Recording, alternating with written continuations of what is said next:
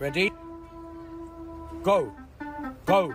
Go. Oi, oi, oi, oi. More energy, more power. Oi. Bloody hell, mate. Oi, oi, oi, oi. Oi, oi, oi. Oi, Amanda. Oi, yeah. More energy, more power. Oi, oi, that was mad. More passion. Let me see that footwork. Give it to them. More passion, more energy, more passion, more energy. Oi.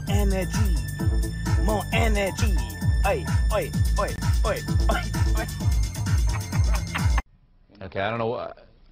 Whatever it is, it's not right on the teleprompter. I don't know what that is. I've never seen that. No, there it is. We are going to do Sting, yeah. Okay, but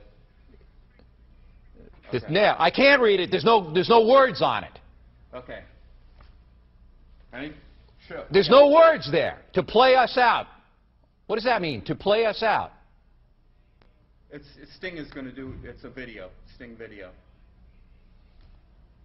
What is for credits? I don't know what that means. To play us out. What does that mean? To end the show? Yeah. All right, go. In 5, 4, 3. That's tomorrow, and that is it. Okay. In 5, 4, 3. That's tomorrow, and that is it for us today. And we will leave you with a. I can't do it. Okay. We'll do it live. Okay. No. We'll do it live. Fuck it. Do it live. I'll write it, and we'll do it live. Right. Fucking thing sucks. In 5, 4, 3. That's tomorrow, and that is it for us today. I'm Bill O'Reilly. Thanks again for watching. We'll leave you with Sting and a cut off his new album. Take it away. So you're telling me there's a chance? Yeah! Do it! Just do it! Don't let your dreams be dreams. Yesterday, you said tomorrow. So just do it! Make your dreams come true! Just do it! We obviously didn't communicate clearly. We had to discuss your surrender, not mine. Tú eres tan romántico molestando con una vipa. Me preguntas si te quiero. Yo te digo que no estoy lista y no quiero comenzar. No hay nada que pensar. Yo te dejaré atrás. Mientras gano más y más. No estás en mi nivel y tú no eres obligación. No estás motivada y tú aburre mi corazón. Eres un idiota sin inteligencia y razón. Entonces déjame tranquila mientras escriba tu canción. Tú eres tan romántico molestando con una vipa. Me preguntas si te quiero. Yo te digo que no estoy lista y no quiero comenzar. No hay nada que pensar. Yo te dejaré atrás. Mientras gano más y más. No estás en mi nivel y tú no eres obligación. No estás motivado. Corazón. Eres un idiota sin inteligencia y razón. Entonces déjame tranquila mientras escriba tu canción. Estoy aquí a disfrutar. Estoy aquí pero quiero gozar. Si quieres a mí pero vamos a bailar. Cintura a cintura, papi, tra, tra, tra. Bailando, gozando y me gusta tomar. Pero no quiero pendejos que no quieren respetar. Déjame pendejo, papi, ya no más. Déjame pendejo, papi, ya no más. Estoy aquí a disfrutar. Estoy aquí pero quiero gozar. Si quieres a mí pero vamos a bailar. Cintura a cintura, papi, tra, tra, tra. Bailando, gozando y me gusta tomar. Pero no quiero pendejos que no quieren respetar. Déjame pendejo, papi, ya no más. Déjame pendejo, papi, ya no más.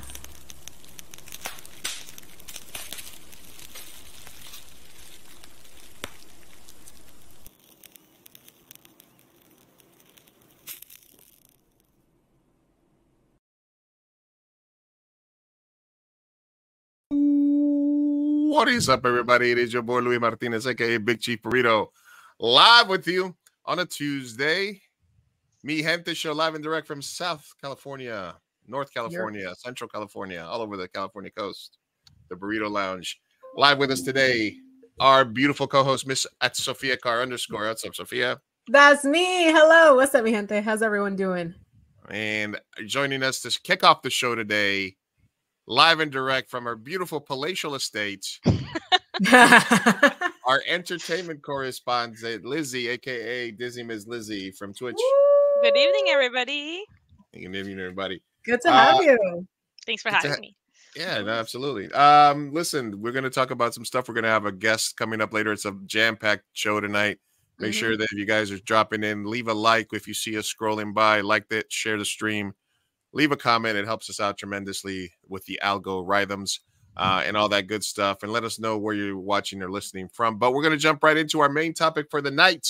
Let's do it. The entertainment world and the football world, the manosphere, and the ladyverse are colliding as a seismic shift in the I don't know, man. People are saying this is an Illuminati thing. People are saying this is a whole lot of stuff. So many conspiracy theories. But everybody's favorite mid-singer, Taylor Swift, and everybody's favorite first-round tight end, Travis Kelce, are reportedly dating.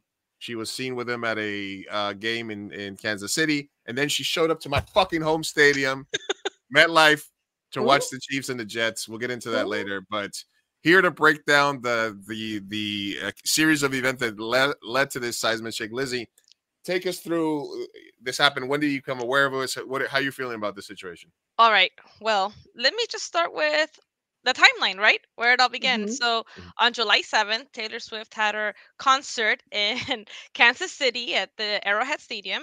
Travis Kelce was in attendance, and he made a friendship bracelet, which is a Swiftie thing. All the girls make friendship, or guys, whatever, they make friendship bracelets and trade and stuff. So after the concert, he went backstage, and he did say on his podcast he did not get to meet her, but he did say, "Can you give this to Taylor?" And it had his phone number on it.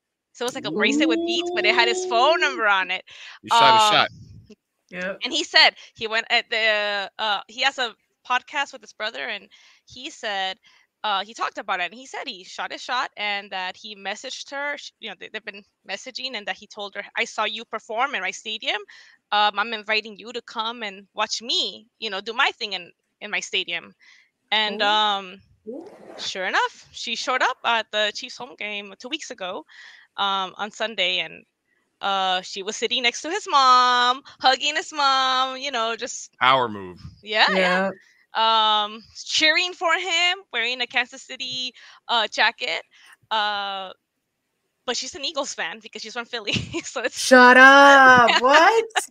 She even has a song lyric where she mentions her Eagles jersey.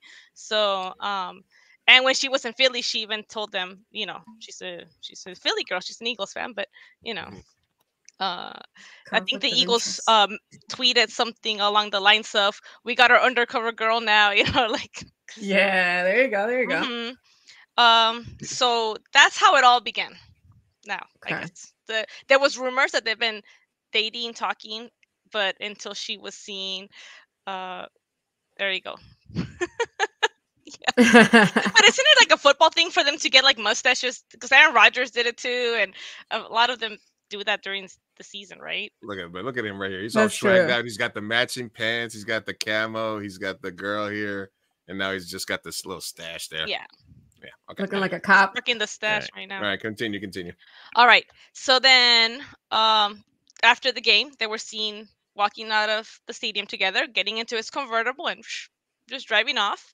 Then later that evening, a photo leaked of them at a restaurant that he bought out for a private party for the Chiefs that evening, and she's sitting on his. It looks like she's sitting on his lap with his hand around him.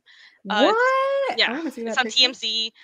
Released it, or was it OK? One of those. Mhm. Who knows? So that confirms even more the rumors that they're an item. Then of course, now I'm gonna go to not yesterday, 2 days ago on Sunday. At MetLife, she shows up again, but this time she shows up with an entourage. She shows up with Ryan Reynolds, Blake Lively, Hugh Jackman, And Sophie Turner's there too, one of her dancers. Yes. Wait, Sophie Turner, Joe Jonas's ex-wife. Power move. I love that. There, she's right there. Yeah. That's Brittany Mahomes down there. Sad, eating her sad chicken tender. She's eating her mozzarella sticks, I think it was. Her sad chicken tender. Yeah. Yeah, so she shows up at the Jets game on Sunday night and cheering, you know. And that's the facts, right? That's the timeline. This timeline. But I have my theories. So. What are your theories? Okay, let me give you like what my perspective is. Okay, go for it. Because the thing that pisses off sports fans obviously is that like it was the Jets and the Chiefs. The Jets are having a shitty season, so people pretty much expected the Chiefs to like destroy them, and so NBC was basically ready to like cut to Taylor Swift every 2 seconds. But the game was sort of exciting. Imagine how much they would have been cutting to her if it would have been like a blowout. You know what I mean? Every touchdown. They had like song lyrics that they were mixing in. It was like a whole fucking shebang bang. So it's interesting from a sports perspective that this chick is dating one of the best players in the game, but it's also very annoying. Oh yeah, I'm a Swiftie and I'm a football. You're a football fan. I was gonna say and even I don't want to see her every time Kelsey catches the ball. Every time there's a touchdown. I don't care for her reaction. And you know, they usually show spouses or if there's famous people in the house, they'll show a clip, and it's fun to see them, but they really are going overboard and it is getting annoying. I agree. All right. So what are your theories on how this is happening or why this is happening? So I'm going to say my theory first, and then I'm going to say a few theories that I've been reading on blind items and gossip pages. Okay. So not only was Ryan Reynolds there, Hugh Jackman, recently divorced Hugh Jackman. Really? Yeah, he filed for divorce like 2 weeks ago or last week. A freaking 20 plus, 20 plus marriage. Wow. Director of Deadpool 3, Sean Levy, was also in attendance there. So Sophie Turner is Jean Grey. What's her name? Jean Grey in X-Men. Jean Grey. Yeah. So I know everything's on strike right now, but my theory is that there's going to be a cameo, or Taylor Swift at least will play either a cameo or a character in Deadpool 3. And that's why they were all there, because they're probably all hanging out in New York anyway. Showed up together to the game. Afterwards, they left together. She didn't leave with Travis this time because on away games, the football players have to stay with their team. So they have their own protocol. So after that night, they also all went out together. I think that they're working on Deadpool 3. They're talking about it. And I think Travis Kelce might also make a cameo in that movie. Huh. That's why? Theory. Does he act? I didn't even know. Cameos. They have a lot of sports people in movies all the time, especially Ryan Reynolds, in his movies. Yeah. That's my theory. Maybe... Guys trying to watch the Chiefs game, their Swiftie girlfriend explaining the significance of Travis Kelce doing the Archer move. I don't know what that is. I don't even know what that is either. I think it's a celebration, maybe. Yeah, man. I think it was going like this or something. So that's my theory is that maybe, and the biggest theory of all right now is that it's all PR, right? And part of me feels like it is, because look at how many women tuned in to watch the game last night. I bet the ratings. Travis Kelce jersey sales are up 400%. Yeah, 400%. That's insane. Exactly. The stadium sold out. But the tickets were the most expensive. But he's benefiting more than her. Well, the thing is that I think that they started talking, and now that it got blown out of proportion, they're just riding the wave. And NFL is like, let me. So something that might have started PR doesn't mean that they're not dating or together, but dating just means that they went to the same place and got photographed together in some instances. Exactly. Right? So a lot, I really, she's a very private person. In every relationship, especially her last couple of ones, she's been completely off radar, rare sightings. So it's really weird as a Swiftie to see her just out crowd, like going to a football game. I was like, whoa, Taylor, like you never ride in a car that's not bulletproof, and now you're in a convertible riding off with Travis Kelce. That's wild. I am enjoying it because you have your faves, and if they're so hidden, you never see them. So it's nice, but also it's weird because it's like, I don't know. I feel like there's a lot of things that the media does that we think it's like So it's and when it's so overexposed like that, it feels off-putting. Like it doesn't feel, something's wrong. Something's hiding here. I saw on Blind Items, which is gossip pages, and I follow a lot of pages on Twitter and TikTok. There's a rumor that Taylor and Kelce met because they were filming a Super Bowl commercial this summer. So that's how it started. Now we'll find out in February, right? Like we'll find out, and maybe that's what it all is. And because of all this hype, imagine seeing a Super Bowl commercial with both of them. That is the PR. But I have a question, because as someone who's not at all a football fan, I know nothing. Right. Who is he? Is he like a super talented? He's the best tight end right now. Yeah, really? Okay. I got some memes that we can share later when we can jump into a little bit. But basically, he's the number one player at his position over the last 5 years. Yeah. He's probably one of the best tight ends of all time, like top 5 tight end of all time. So he's like a top 25 overall player in the NFL. So there's a whole meme of women triggering their husbands by saying that by recording them telling their husbands like, "Oh, isn't it cool that this guy Travis Kelce is gonna have a career now? He's finally gonna make some money." Wow, he's bringing them to the spotlight. Helping him and out. A couple of other things. Loki, that's what I thought. I was like, who is he? Wow, how he's in every other commercial right now. I don't know if you like. If you he's doing like vaccination commercials, doing everything. He's doing everything. Idea. He's popping.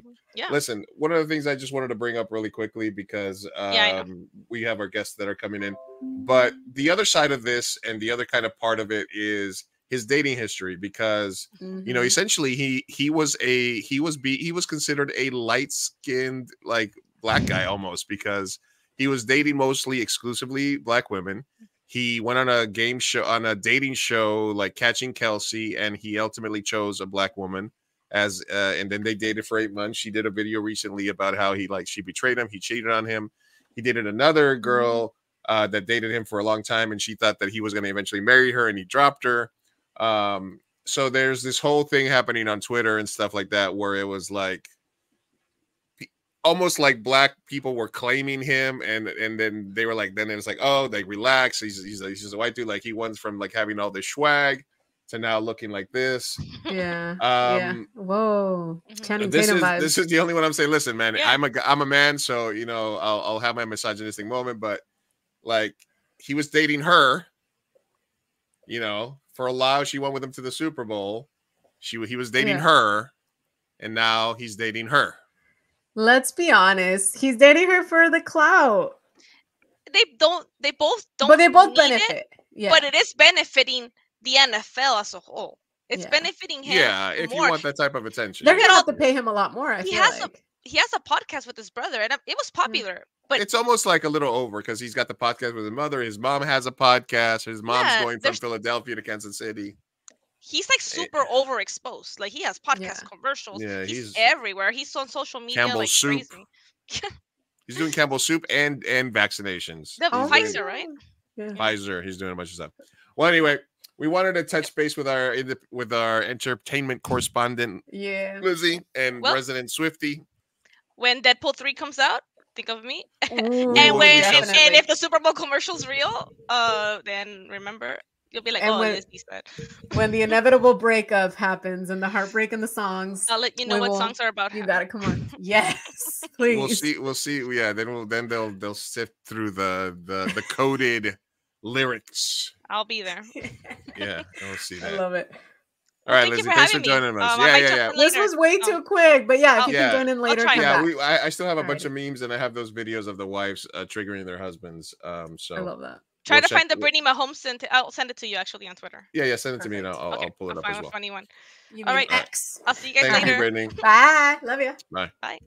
All right, that was our entertainment correspondent. What are we gonna? What would you call that couple? Would it be like Swelsey or Swelsey? Kelsift? No. Kelsift? Swelsey. Kelsift? Swelsey. Yes. All right. I feel like, how long do you give them? Do we have to? Let me see. I give them, well, season ends in January, so I think maybe a quiet February, March breakup. Beautiful. That's what I thought too. I was like, as soon as the season's over, a few months after. All right. Well, moving right along, we do have our Latinx spotlight to go to today. Yeah, we're just boom, boom today. Boom, boom, boom. This is a big deal. So earlier, I had during Comic-Con. Yeah. I had met some people from a website, not a website, from a fan base press. And there was and I was sort of looking for comic books and other independent art that was, for Latinos, by Latinos, Latino themed stories, et cetera, et cetera. And I've been talking to, so big ups to Barbara Dillon, who I met at Comic-Con. We spoke a little bit, and she's like, well, I can connect you some people that I'm in touch with. She said there's these people that made this comic book called Nuclear Power. This book that's basically a sort of, I would describe it as like a sort of like a Man from High Castle, that's like an alternate history type deal about a real event dealing with like the Cold War, Cuban Missile Crisis type deal, that era.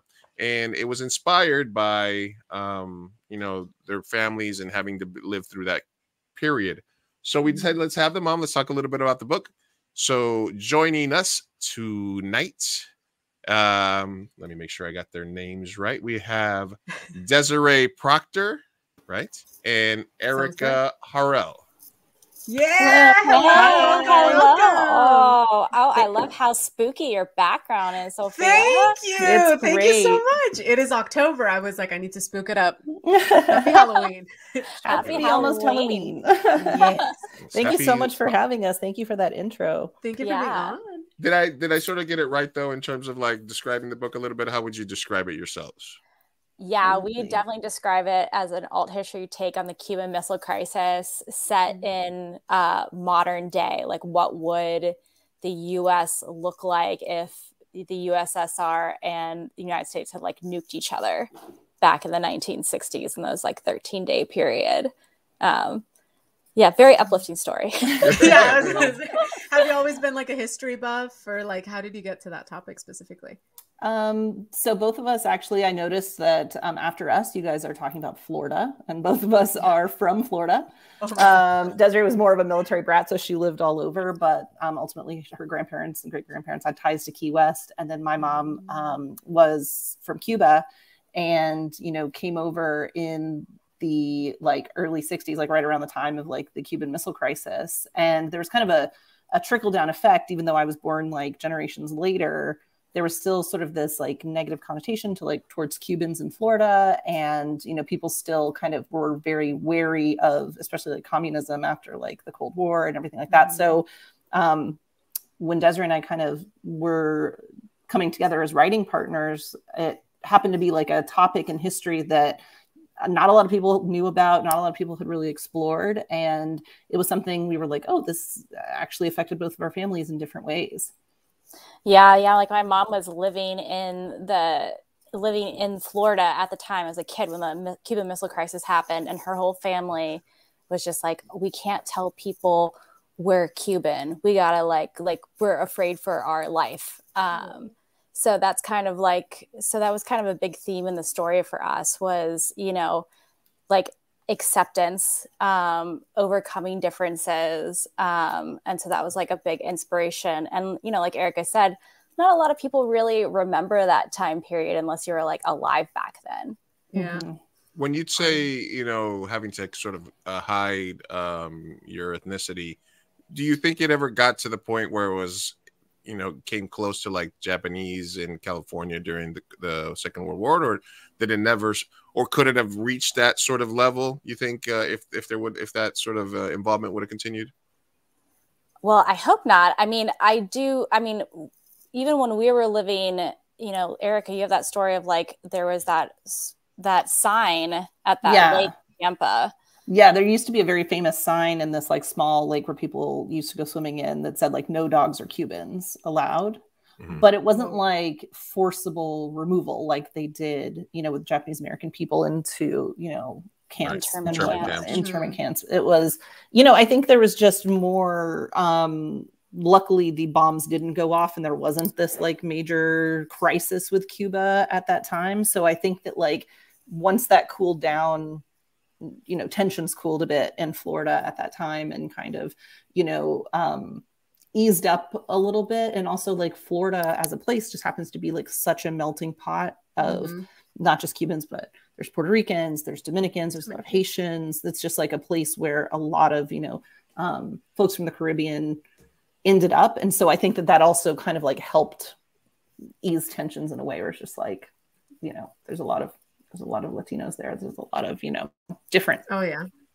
Yeah, absolutely. That was my favorite. That was definitely my favorite part of being in Florida, was just seeing the melting pot and so many different accents. Because you don't get that here in California. It's all Mexicans. So it was very beautiful. Do you both still live in Florida or? No, we're both in Los Angeles, and we went to college in Orlando, and then moved out to LA to pursue film and TV. And you know, speaking of like lots of Mexican stories out here, it's like we're now co-producers and writers on Lopez versus Lopez for NBC, which is George Lopez's show. So, you know, we definitely get to play in that world, which is really fun. That's awesome. Wow. So did you guys meet? You guys met on the show, or did you guys meet previously? We met years ago. Yeah, we met going to the same college, and then just being like moving out here and being nerds and going to Comic-Con as fans. So, you know, comics was something that we'd always wanted to get into, and we just kind of didn't know how to do it. We were writing TV and we were writing like video games, and then DC Comics ended up having this like comics writing program, and you had to submit a piece of published work. And so since video games are published, we submitted one of our video games, and that's how we got into the program. And then like Scott Snyder like taught us how to write comic books. Yeah. So, and that's how we met our artist, Lin Yoshii, who did all the coloring, lettering, everything for the book.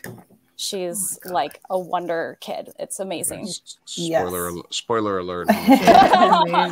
Show a little bit of the art that we got here, a little preview of it. Yeah, she was kind of influenced by like a manga style, and she's a Japanese American, Japanese Hawaiian artist, and she like the book is so beautiful, like the way she kind of just like did things in like the simplistic way, but also she changes colors as the issues go on, and it just like, it looks phenomenal. And she did the DC Comics artist program, like Desiree said, and we were invited to tour the DC offices because a lot of the classes were actually on Zoom.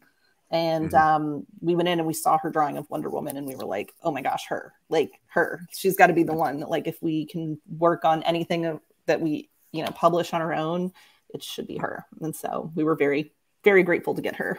This looks like a scene from A Few Good Men. You know, it's a very you know, you can't handle it. I'm sorry. That's pretty accurate. Yeah. You know, so I mean, when you decide to jump into the comic book world, you're writing TV for video games, etc. What is what is the thing you have to be careful of to not, for example, you know, because the comic book world is so vast, and you know, so many different stories, so many similar stories have been told. How do you sort of take care to not be derivative, to sort of make sure that you're telling the story in your own words? What did you guys, is it just this is what we like, this is what we do, or did you sit down and say these are the steps we have to take to sort of avoid these pitfalls and to sort of, you know, feel clean about the product that we're putting out there? Yeah, I mean, I think for us, we tell stories that there's always some personal angle. And so I feel like that is kind of what makes whatever story we're telling unique. But I also think having the collaboration of Lynn and Barbara and Bryant, who are publishers over at Fanbase Press, was very helpful. I mean, since we're dealing with, in the comic book, a lot of people with disfigurements and some disabilities, Barbara and Bryant like brought in somebody to make sure that we were like sensitivity consultants that yeah. sort of, you know, helped, you know, make sure that we weren't stepping on anyone's toes, like in terms of characterization of people, or, you know, and sometimes us as a writing team, it's really nice to also just have like that partnership and collaborate in that way. Yeah. And if we ever got too crazy, I mean, there was one point where Lynn was like, this is too violent. I'm not drawing this. And so we were like, oh, well, if Lynn refuses to draw it, we'll rewrite it. So wait, I want to know now, what was it? Now I want to know so badly.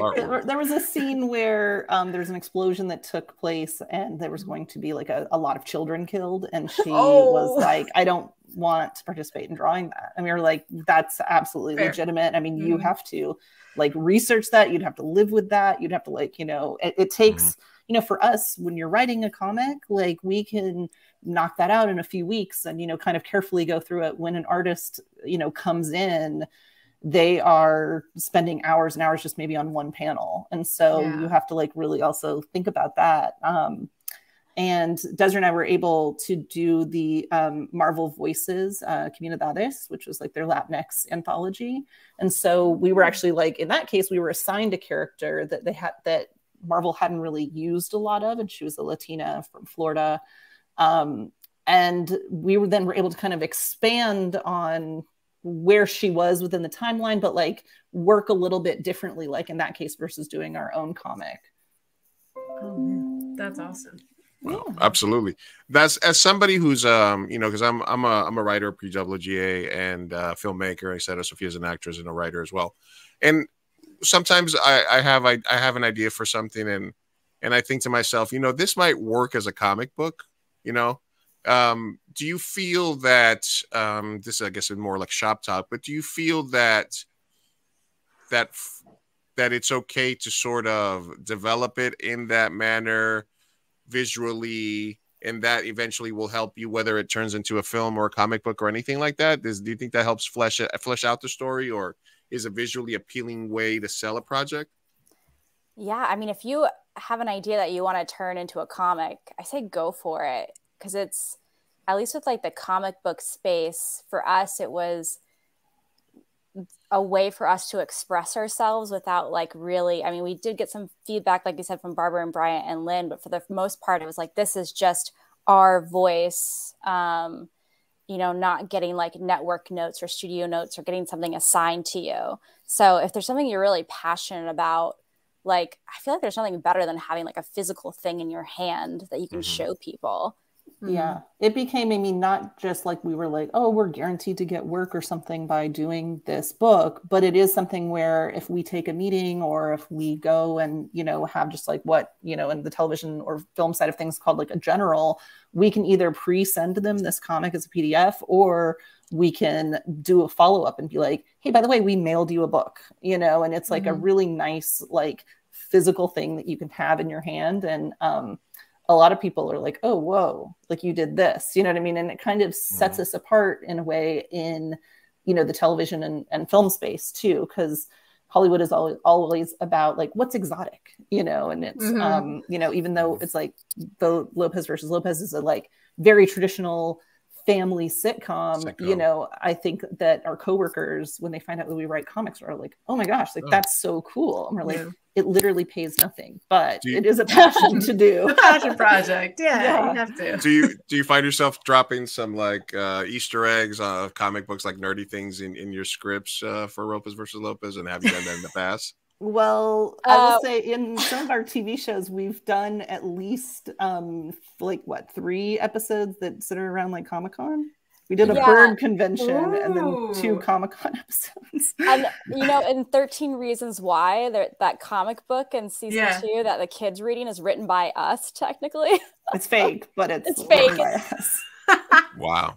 That's a good Easter egg. I love it. Oh my gosh. Now, just one more shop time, and we'll get into a little bit of the show. But in terms of like the logistics of the idea, because I mean, as a writer, you think of the idea and then you spit out, you know, the vomit draft or what have you, and then you go write drunk, edit sober type deal. But tell us more about your process, Lou. Yeah, we're learning a lot about you.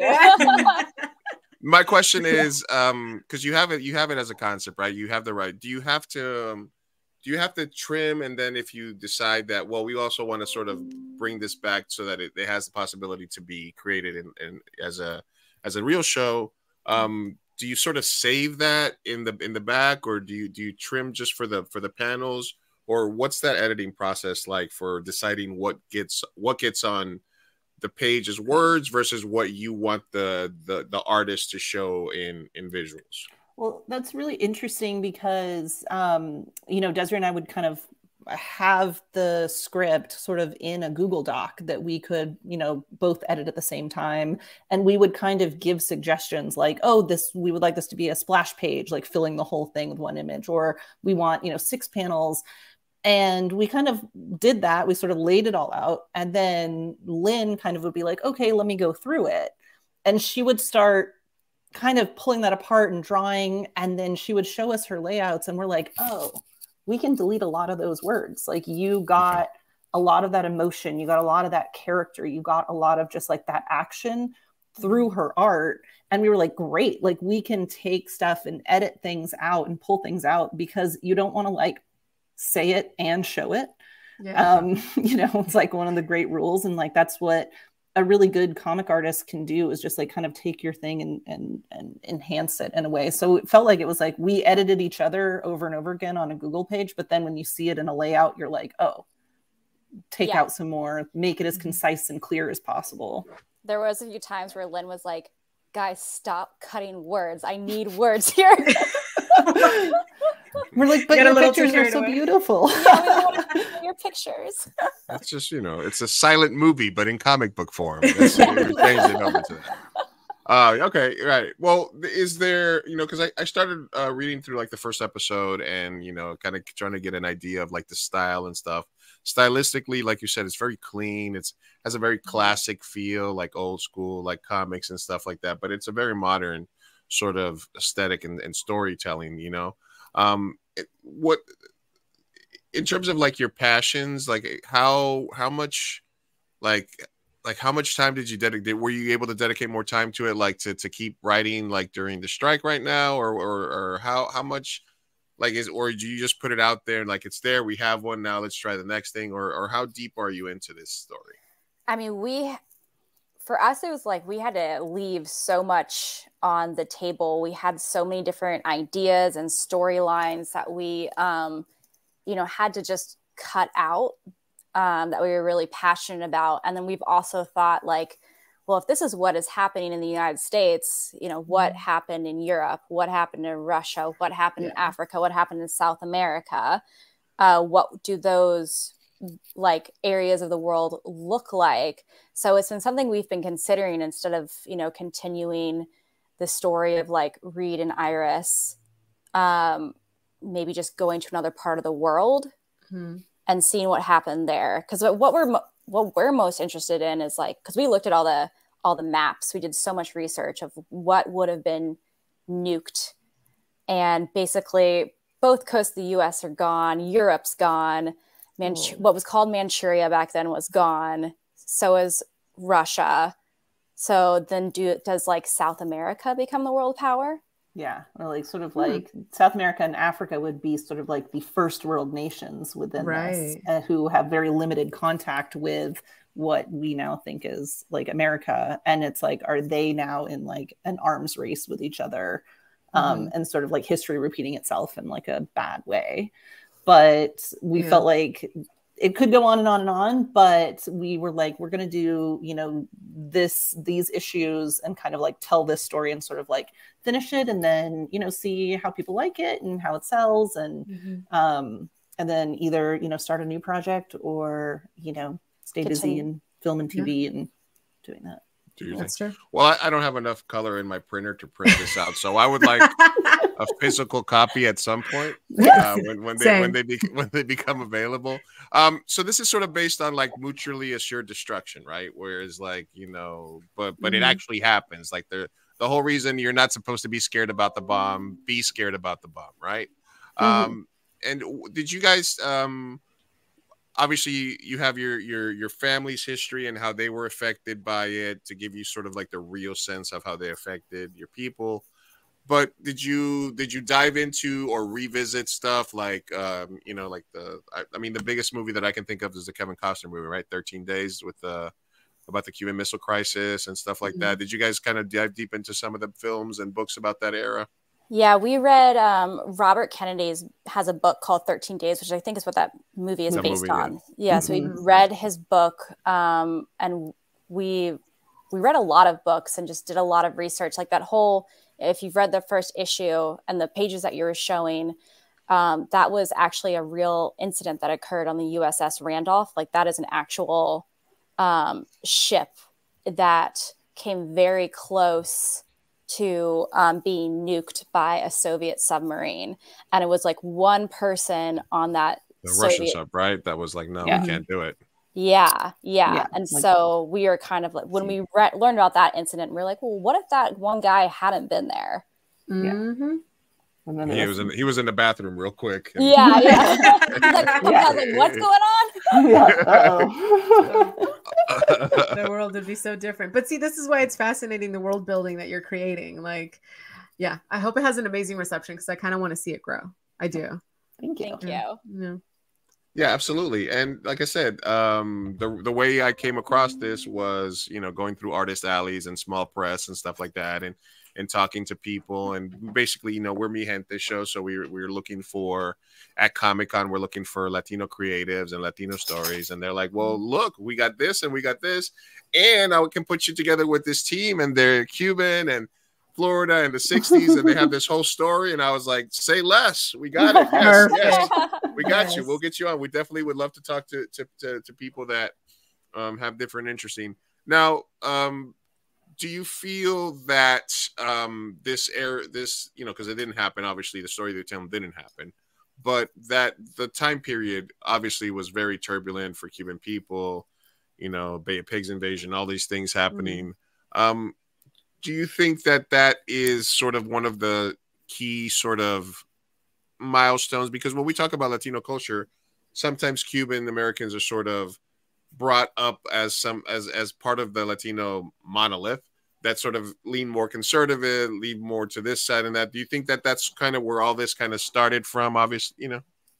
Oh yes. You know, I think Castro coming to power and, you know, a lot of people, because of that, losing contact with their family back in Cuba. There's a lot of like resentment and hurt and just like hurt there. Trauma. And, you know, and a lot of the idea of everything was taken from me there. And this is the place in the US is where nobody can take that from me. And I better make sure that they don't. So that's why they leaned more into a lot of the like Republican conservative things, which was like originally their party used to be about having smaller, big government, you know, like, so it was like, you know, the federal government having less of an impact. And I think that was like a complete trauma response, you know, from what they had, at least in my family, you know, like what they had been through, to be just kind of like, no, like the government has to stay out. And also just like, in some ways, sort of like a healthy distrust of the government is good. You know what I mean? Where you're just kind of like, yeah, what are they actually up to? What are the things that they're like not telling us? But then, of course, now it's like that the Republican Party has sort of like twisted itself into like an unrecognizable monstrous form. Yeah. Well, I feel like they want to scare the Latinos in Florida. They just say socialism. And they just get that trauma response, and they're like, oh, you're right. Yes, we must, you know, we must never again, you know, sort of thing. And so I think it's weird that it's still affecting generations later. Right. And it's sort of like the concept of like bucket crabbing too, in a way where it's sort of just like, well, we made it here, but everyone else out. We always talk about that, you know, like, hey, I got here. We can go ahead and close the door behind me. You're letting in the riffraff now. Yeah. Right. And I mean, I think even within Cubans that came prior to the Mariel boat crisis, and after the Mariel boat crisis, like a lot of Cubans on their own were just like, well, they shouldn't be here. Like, you know, like we came legitimately, like we came on planes. Right. And it's like, what? Like they're still fleeing the very oppressive government. They're like, no, they're criminals. It's like, so, oh God, guys. Yeah. It's like the Argentinians that say we came on boats. You guys came from the jungle, you know? Right. Like, look, the one thing that makes me sad about this is that, you know, Scarface doesn't happen in this universe because of this. So, That's I mean, A travesty. So that's, you know, other than that, I'm 100% on board with this. But then therefore Al Pacino wasn't cast. Al Pacino wasn't cast. So you get some, you get that. So listen, it's where can people find out more about the book? And I'll make sure that we have all the links and stuff on it. Nuclear Power is the name of the story, but where can people find it? Nuclearpowercomic.com. That will take you to where you can buy all of the issues. It's on Fanbase Press, is our indie publisher. They're really incredible. They've been nominated for a few Eisner Awards. They have like impeccable taste, not just because they have our book, but they have some really wonderful books. One is called Quince. We're going to have them on soon. Yes, they're lovely.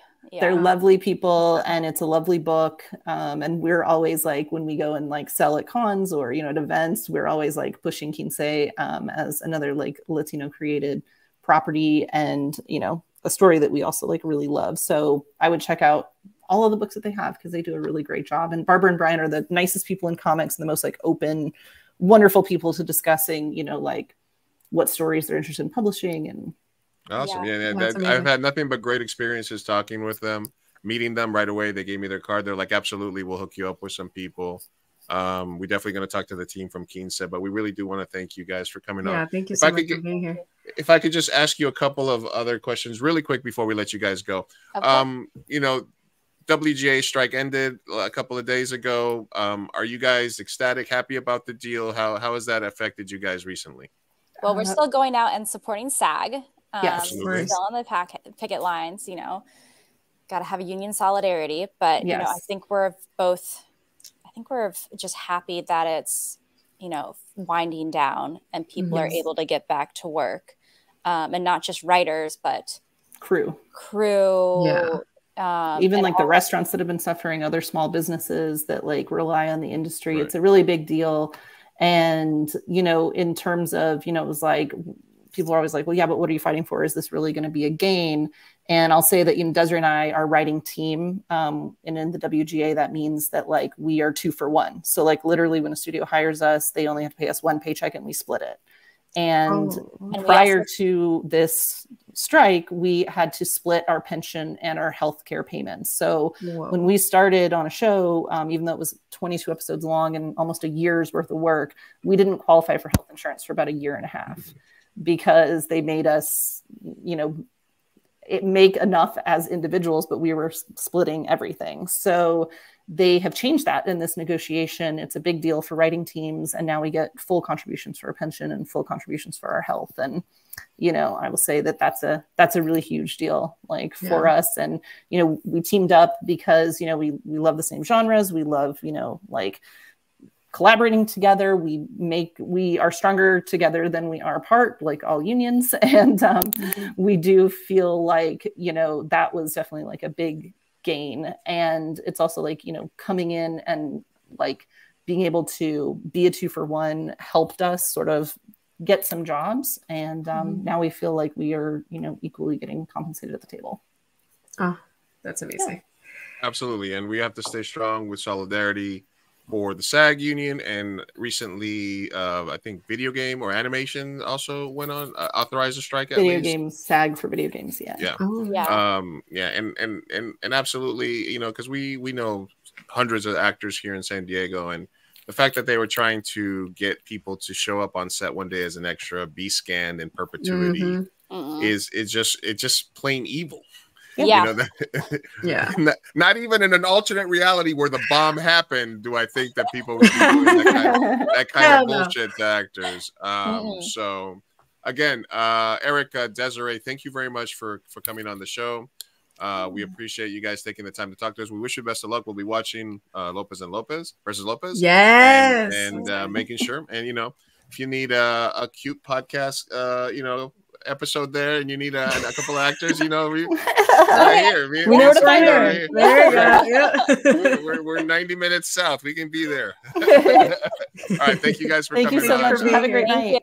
Have a great You night. guys have a good night. Yes, Bye. thank you for coming on. Oh man, Lovely. Oh my gosh. so awesome. That's so cool. Yeah. Oh man. Yeah. I was wondering if you were gonna ask them about the writer's strike. I was like, oh, that needs to be the last question. I just want to know what their experience has been like. Man, milestones, am I right? Yeah, it's just happening. It's just happening. All right, Lizzie's back.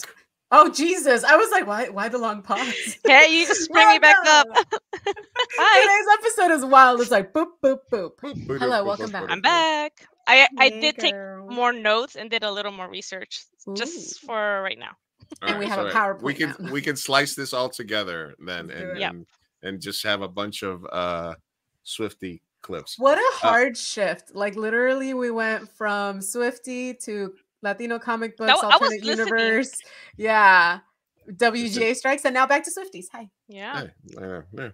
All right. So what else? What else do you got? Do you have for us? Well, I guess something we didn't dive did we leave deep, off? which I was gonna ask you, Lou, is do you think the NFL's milking it? Like Yes. in the sense that, okay, so this is a theory that everybody was talking about Sunday night, was that the game was rigged, right? Because how could Taylor Swift see Kelsey lose? She's in Right. her presence. Like, what do you think? Since you're a big Jets fan. Listen, I'm a Jets fan, and it was a very weird game because Mahomes was throwing up some interceptions that didn't look like him. Did you see the meme I sent you on Twitter? Oh, okay. I'll pull it up right now. Check. It's about that. Yeah, there's definitely a lot. There was definitely some funny stuff happening during the game. I will say that. And I do think that that it is very interesting that is that Oh yeah, there's the I'm sorry. caption. The caption is on the over here.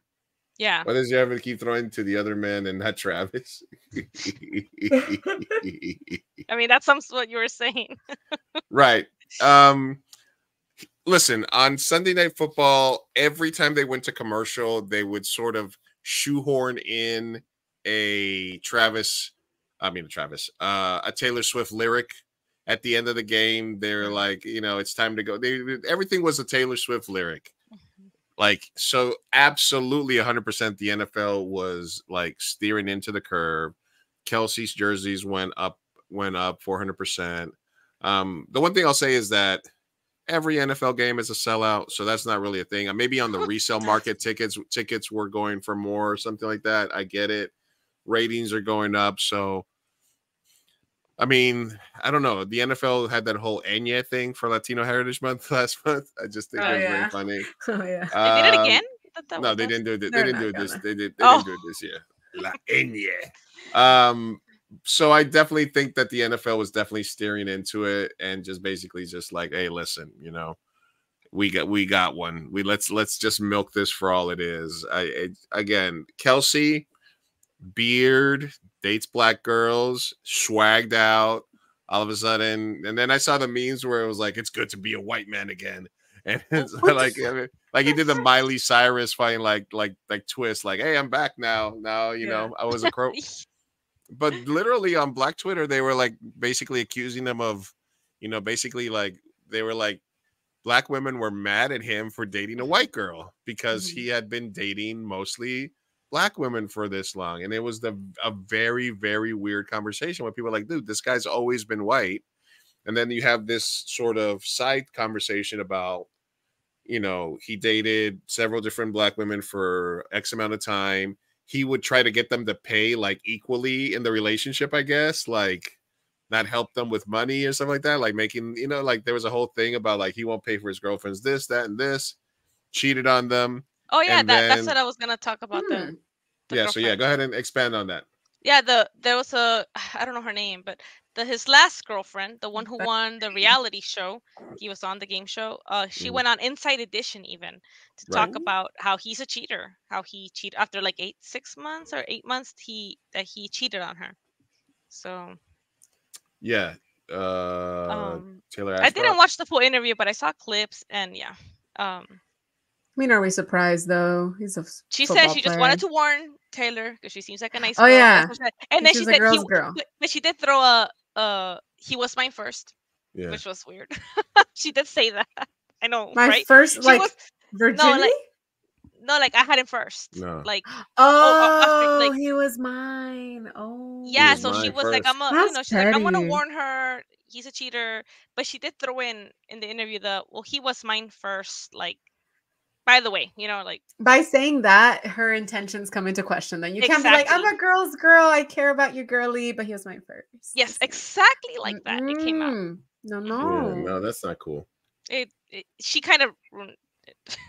She her ruined it because more of everyone a was on her jealousy. side until then. Oh, Exactly. Well, but regardless, if he does cheat, it'll make for amazing music, I'm sure. I can't wait.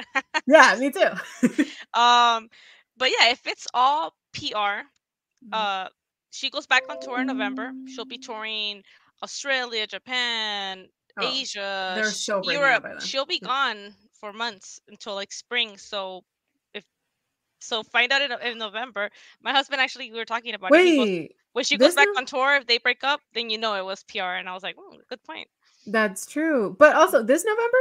Yeah, she goes back on tour. She's been on a break. I think in August, her tour took the North American leg ended in Mexico City. And now she's going to go to, in November, Brazil, Argentina, and then, the rest of the world. Yeah. Lou and I were thinking that they were going to break up after the Super Bowl. Like, next. Well, if she's going on tour, that might break. But if she's going on tour, that might, sooner. Guys, I'll be back in 30 seconds. Continue. Okay, go for it. But yeah, so if it is PR, which some people are saying because her movie's coming out next week. On her movie? Oh yeah, the concert movie. Yeah, for her tour concert movie. Yeah. Is Beyonce doing one too? I keep seeing ads for it. I don't know. Are you gonna watch it though? I'm not even gonna go to Taylor Swift one. No, you're not. No. Why not? It's a concert. Come on. Why am I gonna sit in a movie theater for that? Did you go to her concert? No, I did not. But you're a huge fan, but you don't. I love her music, but and I'll say I'm a Swiftie, but I think Swifties, I don't think they would consider me. I don't buy her merch. I don't really go to her concerts. I'm not gonna go to her movie unless I get the chance to. Maybe I'll go, but I'm not gonna be there opening night to go watch the concert movie because it's a concert movie. Like, I don't know. That's such a fandom culture though. Like you have to buy the merch. Yeah, so I think you're more of a real fan of just like, I like her music. You stay up with the gossip, but you don't have to necessarily spend all your money and purchase everything. She's so rich, she doesn't need me. Yeah, exactly. She was getting shit from the Screen Actors Guild for doing. Well, she's gonna ruin the movie theater experience for a few weeks there, but I think it already broke the record of the pre-sales because her fans are, like I said, insane about. They're like crazy about it. Speaking of the film, he was Lou, so swaggy. He's our before and after. That's insane. They say he looks like a cop, right? He looks like his favorite sentence is "Stop resisting." Oh man, he looks like he has a Blue Lives Matter flag. Yeah, definitely. Yeah. Did you catch on Monday Night Football that they announced, like on the billboard during the stadium game at MetLife for the Giants game, her tour came on. Like a billboard came out on the screen, a commercial for her movie, and the Giants fans were booing. Yeah, no, they were booing when she came out during the game, Monday Night Football. This wasn't even the game that came on Sunday when Travis Kelce was there.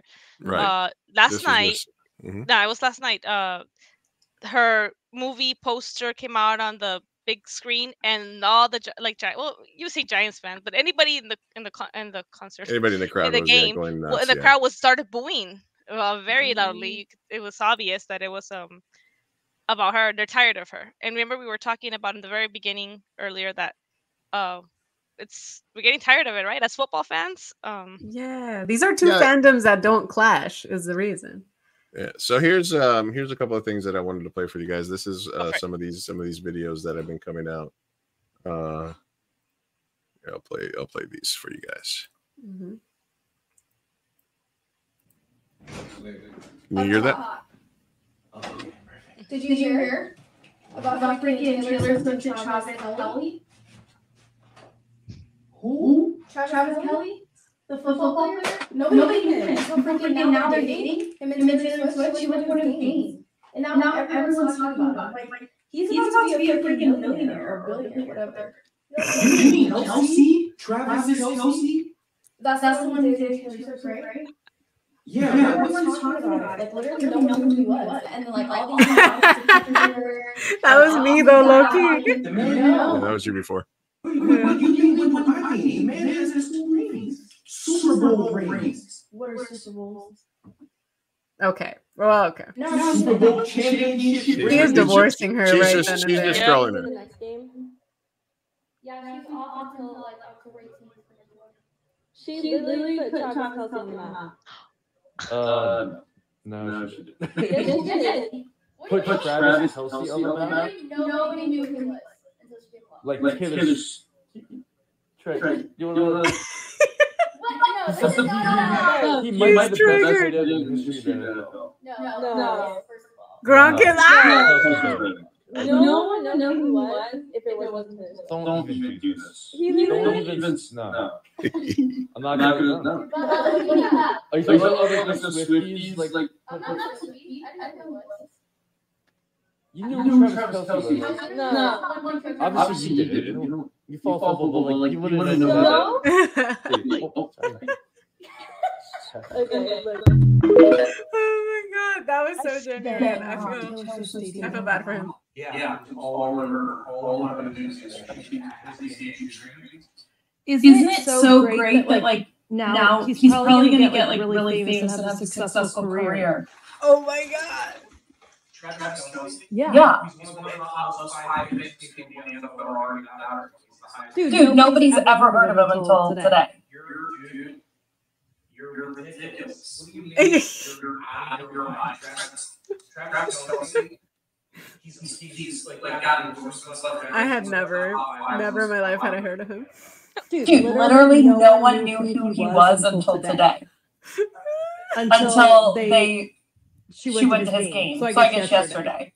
Yeah. You're talking out of your ear right now.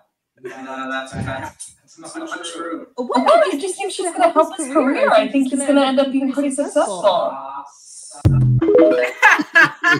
Have you seen the men reversing it on women, saying that he's making her famous, and the Swifties are getting mad?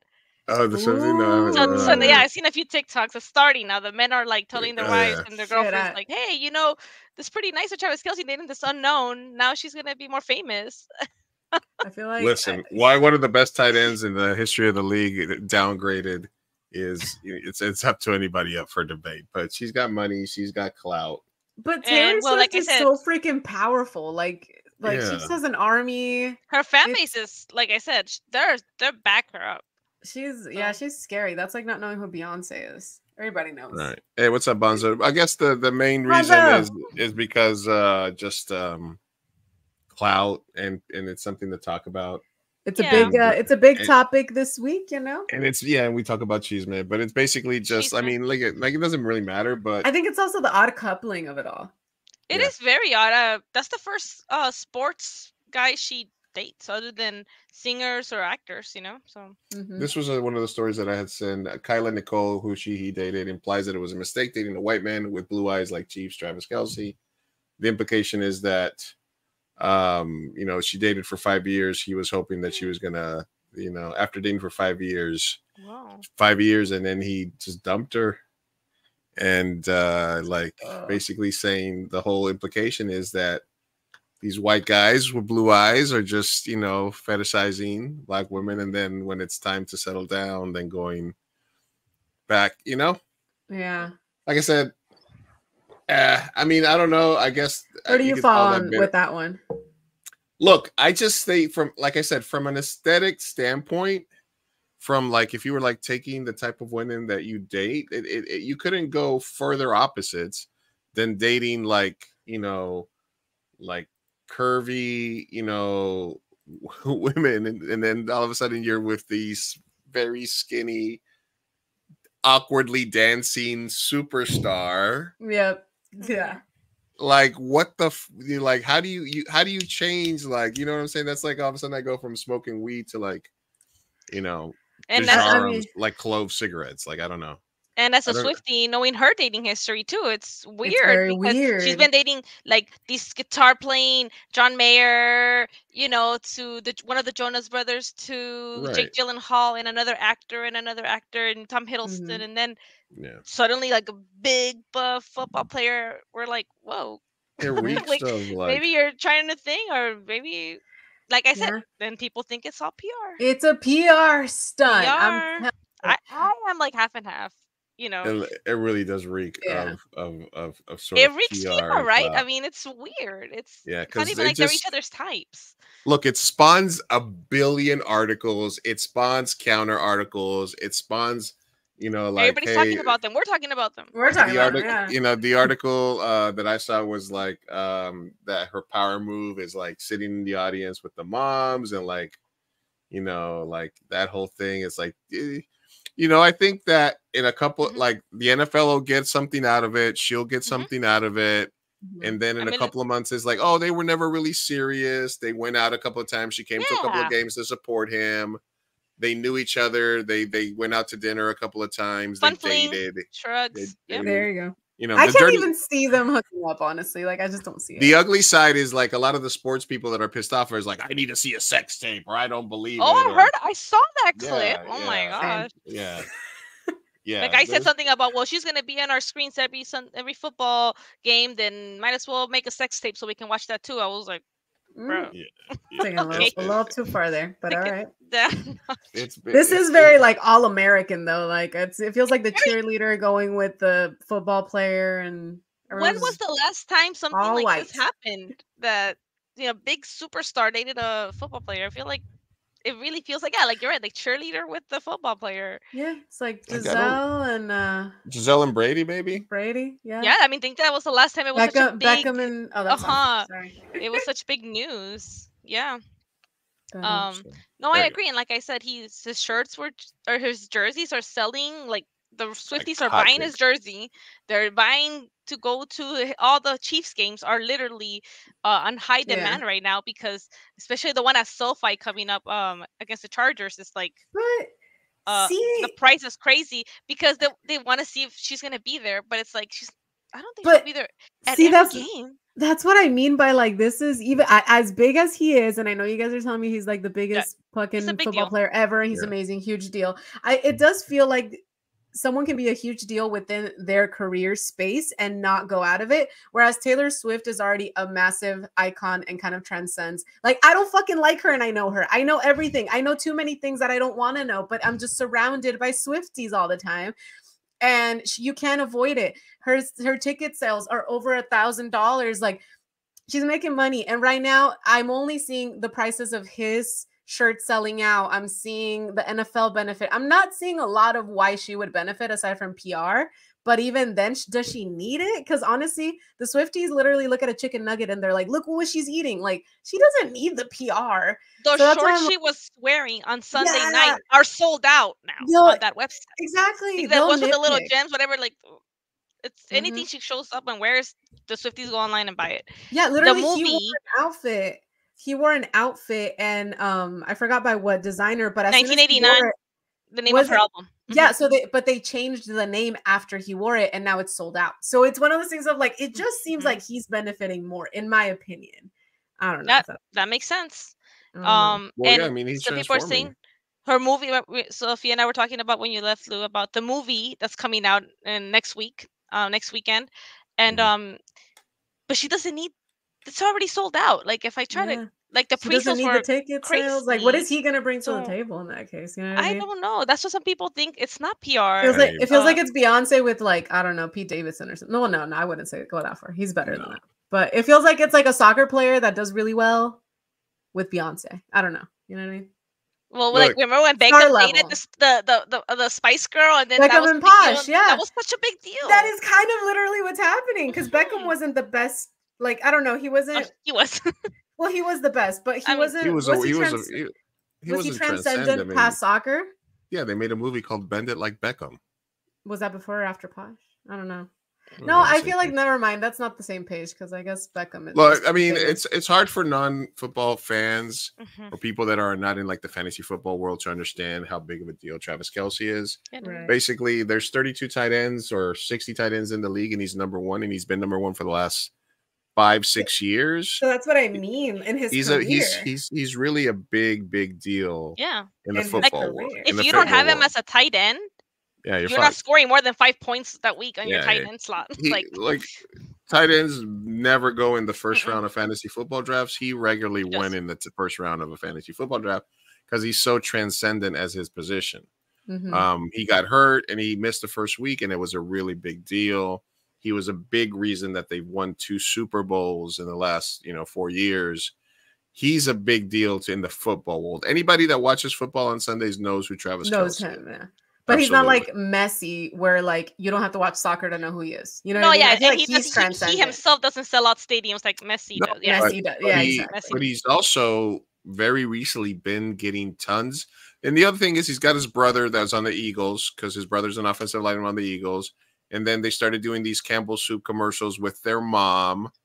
So they're getting that Campbell Soup money. Then he got Pfizer money. He got that soup money. They got that soup money, and they're doing. He's doing a Pfizer commercial or about getting your flu shot and your COVID shot. So he's getting pushed like as like a big transcendent sports star, like to be big marketing dollars. And I think he will get there, especially, I mean, but I do feel like before Taylor, and I'm not trying to trigger nobody, I do feel like he's the one benefiting in sales and in, monetarily. Yeah, because now you 'Cause know about him. Yeah. Yeah, now I didn't know who the fuck he was. I Yeah, didn't yeah, yeah. care. Yeah. And Taylor, same thing, right? Like I don't seek her, but she's just all around me all the time. So I do feel like there's a little imbalance there, but they're Like, both benefiting somehow. In terms of monetary, Travis Kelce Killing is it. in the middle of a 4-year, $57 million contract with $22 million guaranteed. So he was set up monetarily. He's but comfortable, he's- but he's not- like Taylor Swift is like almost billionaire You say- status now. Like she's Sophia, crazy. 57 million is comfortable to you, you bougie bitch. 57 million? She's like, I guess I'd settle for that. You're like, he's comfy. 57 million, and the only thing you can say I is feel like he's she sells that out comfortable. in one night. Like I don't know. I'm just kidding. They did say that on Sunday But I'm just night saying, I when feel she like showed makes up. yeah, I feel like she makes that like, like They said that the weekend she was in Kansas City, that she made the money he makes a year. She probably makes like 10 million a night. I don't fucking know. She's crazy. She's psycho. Yeah, yeah. All right. Anyway, people that I sent the Swifties are wild. picture. It's not me. It's the Swifties. I'm sorry. I sent the picture to my gente show on messages on Twitter of the picture of Blake Lively, Ryan Reynolds, Hugh Jackman, and Sean Levy. He posted that picture on his Twitter of them that evening, just to more like evidence. There you go. Sean Levy, the director of Deadpool 3, Yeah. posted that picture. Oh my Will she be in the movie? I don't know. Like I said, we'll find out in a couple of years when it finally finishes filming. That is a really weird grouping if they're not doing some sort of business. Right. Well, yeah. In my opinion. Yeah. So we'll see. And if he shows up as a cameo, then there you go. That was all. That's true. PR. Wait, Sophie wasn't in that picture. Sophie Turner wasn't. Yeah, you're right. She's dealing with her own drama right now. Yeah, that's true. But what a power move by her to hang out with Taylor Swift. That's what you do when you And Taylor go Swift through a dated her husband long time. Yeah, they dated. They Oh, and dated. she- She wrote a few songs for him. Yeah. and she's letting Sophie Turner use her apartment in New York Yep. while she's doing Because- her custody battle. They're doing a Fucking custody power battle move. because he She took the is- children's passport. She wants to take them to England where she's moving to, and he's like, no. So he took the passports and it's like, my kids are not going anywhere. So right now they're in the middle of a huge custody battle. It's getting really nasty. He's doing a lot of PR stuff. They would never show their faces for like they're like 2 years old and under. Nobody has seen those kids' faces, and suddenly he shows up with him and with the kids and the nanny having breakfast out in public. Tons of paparazzi pictures. That's He's like the gnarly. good dad while she's filming in England. That's Showing so, her at that's so messed up, honestly. yeah, they did this whole thing where she was doing a cast party after Mhm. filming. They took pictures of her showing her drinking dancing, and they're like, Sophie Turner's over here in England partying. Well, look at him, the Jonas brother. I don't know which one. Yeah, out here with his kids, She's trying to having win a PR breakfast. battle. Literally, right when he was on tour too. Like, come on. Yeah, he's on tour. What? He's still on tour. He's still on tour. So that he's clearly not taking care of. Okay, whatever. Anyway, Look, this is the last thing I'll say about this, which is, if you want to get really deep into it, what are they trying to distract us from? I'll tell you what the right wings. Hey, you just mentioned that the COVID Pfizer Travis Kelce thing. The right wingers are saying that this is all just a push for more COVID shots. psyops. Oh, so she dates Kelce. They see the commercial with him about getting your COVID, and all the your Swifties will flu be like, "Yeah, booster. let's do it." Let's do it. Well, Taylor Swift last week said something about, hey, sign up to vote. Voting's coming soon, and voting from between 18 and 25-year-olds was shot up like about 300% that evening that she posted. She's so powerful. It's like insane. So a lot of right wingers are saying that the whole COVID shots campaign that Travis Kelce is doing, this is all conspiracy. You know, okay, I can see that in the sense that, like, because Taylor's army and her, I feel like they're more on the liberal side if we're gonna have to like politicize it. Yeah, I would say so. And it doesn't get more American, you know, yeehaw than NFL baby. And dating the football guy. The football guy, yeah. So I can see how maybe that benefits her into getting an in into a little bit more of a like, you know, all American public eye, I guess. And then then they get you to vote. Her dancing, you love it, Lou. Yeah. She's like the white auntie at the party. Well, you know, her last like 4 boyfriends were British. I think maybe more than that. She 1, 2, 3, 4. dances like her a last British like 5 person. boyfriends are British. She likes the British men, and so it's so, like I said, as a Swiftie, I'm like, oh damn, she's dating a football player. That's new for me. She even has a lyric in her very first album, where she says to herself, it's a song about herself being 15, that she says, in your life you'll do things greater than dating the boy on the football team. So a lot of Swifties are like, well now that you're in your 30s, you did because when she was in high school, she was like dating a football guy, and she wrote a heartbreak song about how he broke her heart. Yeah. So, oh, see. Now she's back to dating a football player. But you're right. I've never thought about that. How all American it is. It's so. Yeah, it's picturesque. But like the Republicans are probably like half of them are happy about it, half of them are not. They don't know how to feel. They don't know how to feel. Because it's like it's a white commercial girl about the flu shots and stuff. They're chirping about that. That's weird. They're going through some stuff right now. I saw a Fox News segment. They were mad at her because they're calling him Pfizer boy. Like they're mad, you know. And she was cheering for him at the game when he scored, and she went, let's fucking go. But you can read her lips, like she's like, let's fucking go. Yeah. And they were like, oh, in front of his mother, how dare she? That's so rude. That's not okay. And we're like, okay, Fox News. I know. that's your prerogative. Okay. Do you know the mom? She whispered something and she was like, ooh.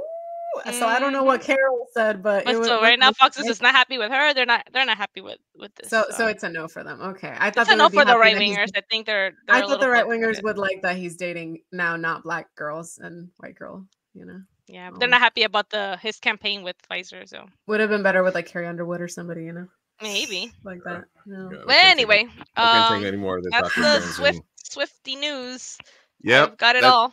That's the Swiftie with the Lizzie always on that Swiftie beat. Checking in on us. Hard-hitting stuff, man.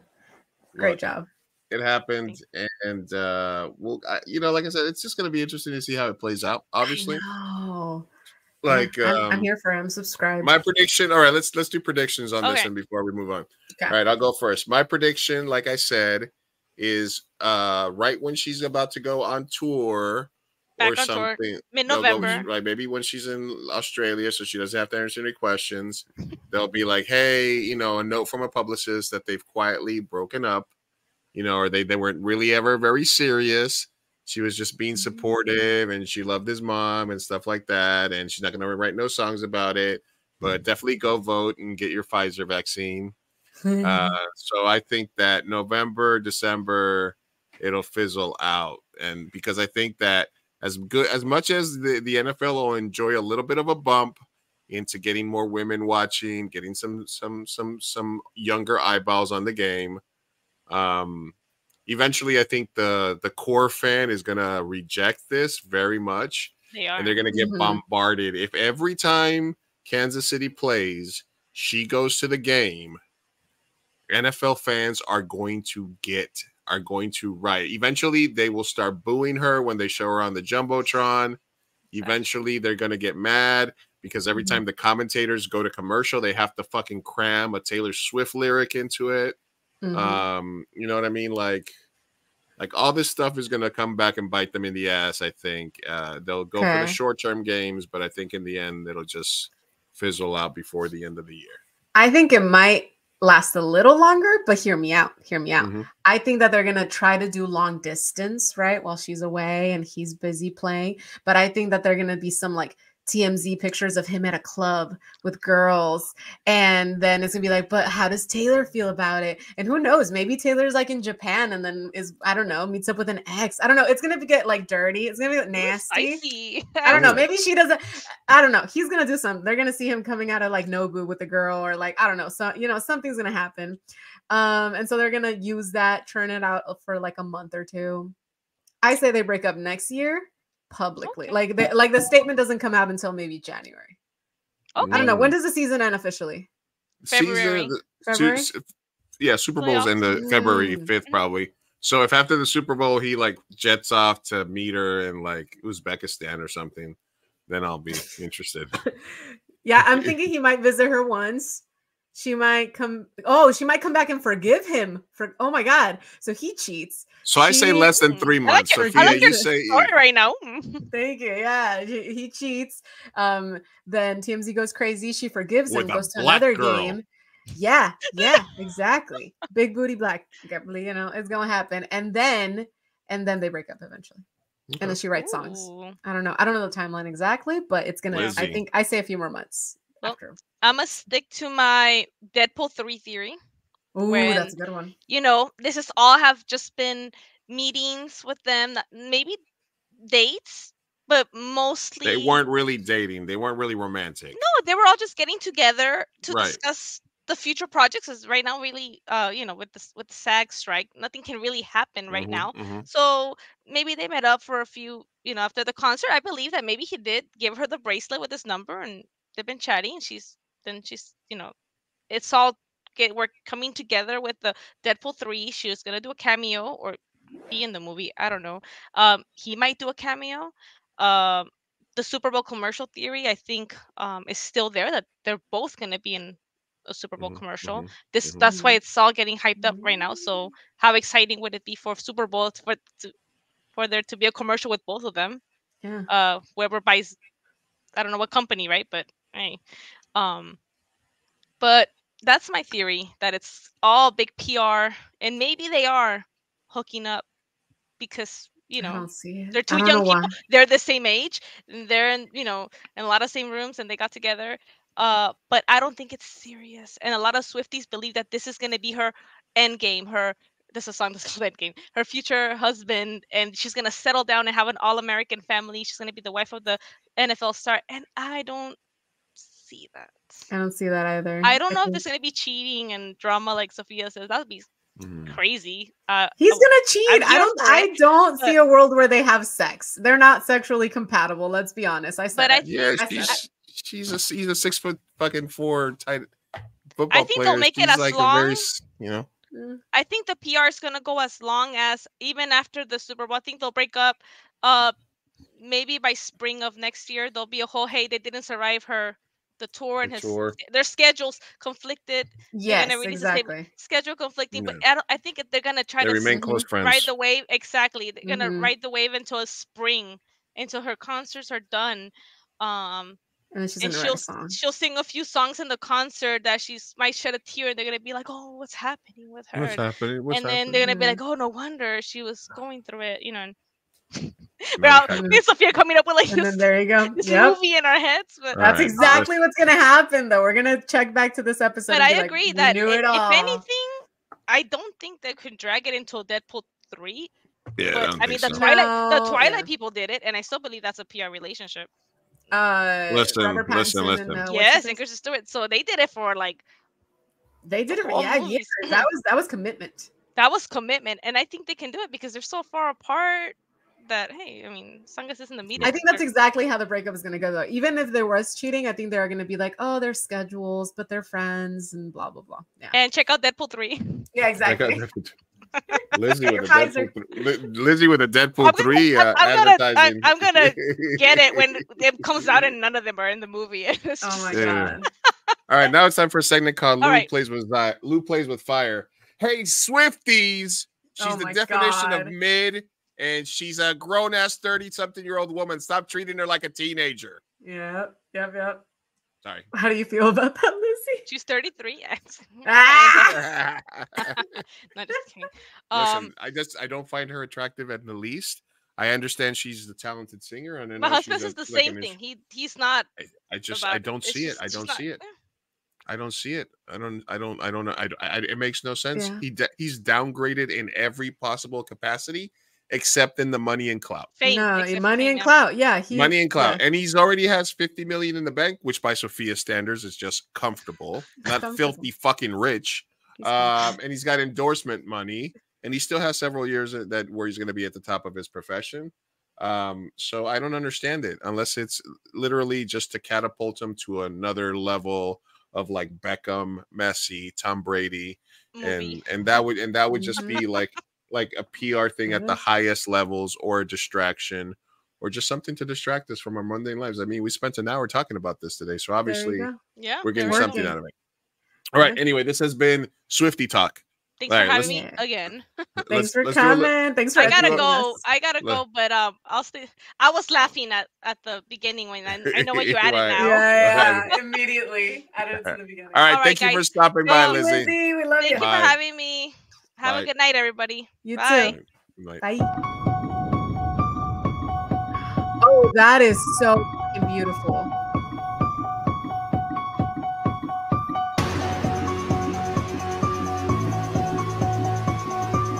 It's Halloween time. Fuck yeah! So Wow, after that guy did such a good job imitating it. So after she posted this video, people actually were calling the cops and sending them to her house. Oh, because they think she's like a danger to herself. They think she's a danger to herself. I mean, it's Halloween. I mean, You know? yeah, it's I'm not gonna lie, I was a little scared when I watched it. I was like, "What?" Yeah, what's up with this girl? Yeah, what the But fuck? you know. All right. She's Anyway, that was kind of our main topic, and we had an interview in between. I was just checking, and we do Killing have him. one on Nama's way. So let's quickly sort of get our personals and our news out of the scene. You know, like, hey, Sophia, how you doing today? What's up? How's it Hey, going? how's it Hey, going? It's what's going on? well, Hey, Lou. it's Thank going you. well. It's going well. Right, you can't go back. Yeah. So how was Florida? Oh my god, thank you for asking. I'm a lot browner. Look at my skin. I'm Yeah, glowing. I was seeing you. I said you had the hot dogs out on the beach for a while. Yeah, there. I had the hot dogs out. It's great. It's great. Yeah, no, it was Yeah. fun. I went to Tampa for a few days, and then I went to Miami for a few days. Nice. It was really cool. Tampa went with some friends, and then me and those friends also went to Miami, but Miami was mainly to visit my cousin, so that was awesome. So I got to visit him, see how he lives, and it was really nice. It was very like sweet family time, and like he showed us around, and he was awesome, and it was really nice spending quality time together. And you confirm he's playing for Messi's team in Miami, right? No. He's playing for Miami FC. The other one Okay, is so Inter Miami or something. Into Miami. Okay, so he's on on the other Miami team. Yeah. All right, cool. Anyway, Yeah. so you had fun. You got to recharge the battery a little bit. I did. Thankfully, I was a little worried that I was gonna go ham, kind of like in Europe, where I came back so fucking drained.